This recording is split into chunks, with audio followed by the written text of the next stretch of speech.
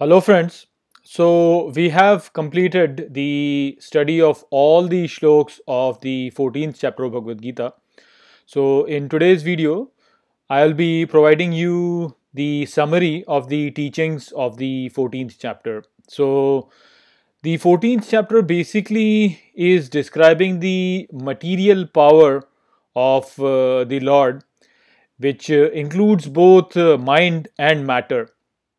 So the chapter mostly is focused on the three qualities of nature, which is sattva, rajas, and tamas, wherein sattva has been described to be the mode of knowledge, while the mode of passion is rajas, and the mode of ignorance is tamas.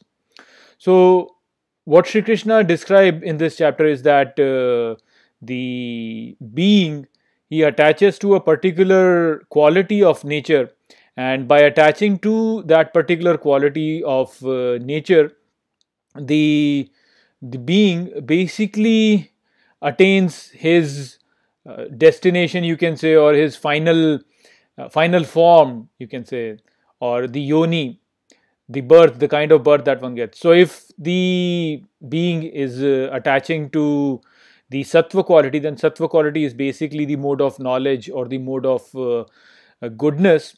And so when the being attaches to this quality, then this quality lifts the being up, and the being becomes more and more knowledgeable, and he attains higher and higher forms in nature.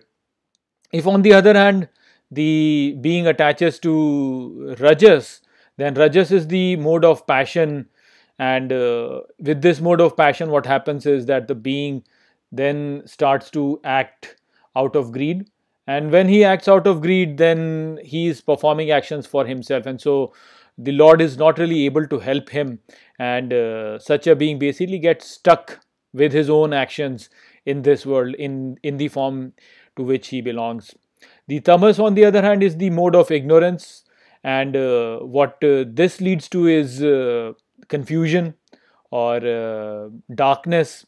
So, whenever someone attaches with the mode of ignorance, which is tamas, then all the actions that person performs are all inferior, and when those actions are performed, then that lead to the downfall of the being. So the being basically goes down and down and down, and attains the lower and lower forms.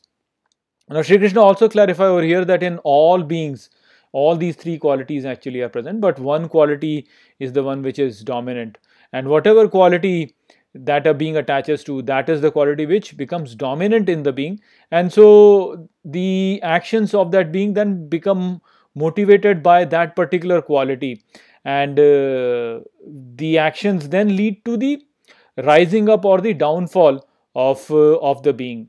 Now Shri Krishna also is clarified in this slok that all the actions actually are happening by the interaction of these modes of nature, these qualities of nature, and the purush or the observer or the being, that one is not really performing any actions, that one is only attaching to a particular mode of nature, a particular quality of nature, and based on that attachment, then the form is determined.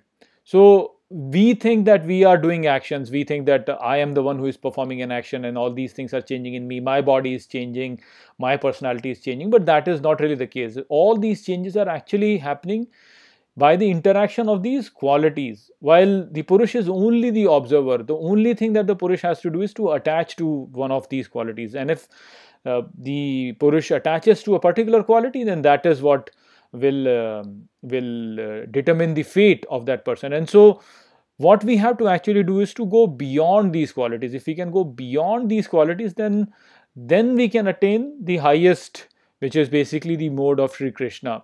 And in that regards, then Arjun then asks Sri Krishna that, okay, what is the behavior of a person who has gone beyond all of these qualities? How should I identify such a person? And Sri Krishna says that such a being remains totally unaffected by these qualities. So basically for him, there is no duality in this world.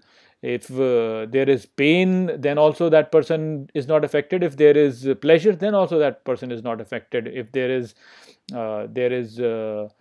credit that a person gets, then also is not affected. If he gets defame, then also is not affected by that. Such a person remains completely unaffected by the trials and tribulations of this nature, and is in a very stable state. He doesn't really care if he gets sorrow or happiness. He doesn't really care if he gets honor or dishonor, praise or criticism, etc. He is just the steady state, final, that state of Brahma that Sri Krishna says, that it's the state of Brahma that a person is able to attain who has transcended these qualities. And Sri Krishna in the end describe that the way to get to it is by devotion to me with absolute necessity. If a person is completely devoted to Sri Krishna, then he will attain the nature of Sri Krishna, and Sri Krishna is the place where Brahma stands, and Brahma is in which the Purush and Prakriti actually are. So if you attach to Sri Krishna, then you will be able to transcend the modes of nature, you will be able to transcend these qualities of Prakriti, and you will be able to rise above them and get to the state of Brahma, which is basically situated or standing on Sri Krishna. So what we have to understand from this chapter is basically that in this nature, all these changes that are happening by the interaction of the qualities over there. And if we attach to a particular quality, then that is what determines our fate. If we don't attach to any of the qualities, then we will be able to go beyond these qualities. These qualities are only happening in nature. Our true nature is beyond these three qualities. So in order to attain our true nature, we have to go beyond these three qualities, and the way to attain that state wherein we have gone beyond these qualities is by supreme devotion, with absolute necessity, a devotion to Sri Krishna, who is the abode of Brahma. So that was basically what was the message of this chapter. I hope that I have explained this chapter well to you. With that, I'll close this video, and in the next video I'm going to be presenting to you a quiz with regards to this chapter. So take care.